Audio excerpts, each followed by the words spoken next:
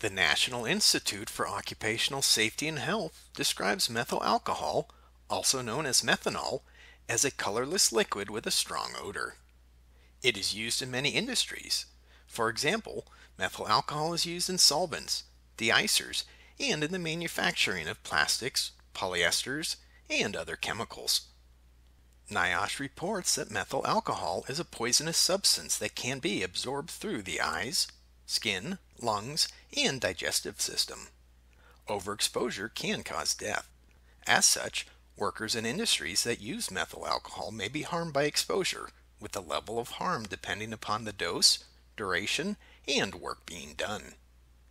A physical danger of methyl alcohol shared by NIOSH includes its vapors may be heavier than air and will spread along the ground and collect and stay in poorly ventilated, low-lying, or confined areas, allowing for hazardous concentrations to potentially develop quickly.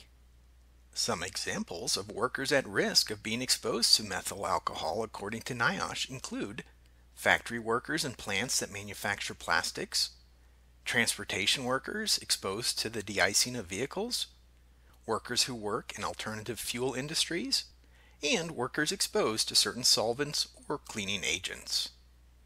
To help protect workers, the Occupational Safety and Health Administration has set a permissible exposure limit, and NIOSH has a recommended exposure limit. These are just a few of the many things to know about methyl alcohol and potential occupational exposure risks. To learn more about this or other industrial hygiene, environmental, health, or safety issues, please visit the websites shown on the screen.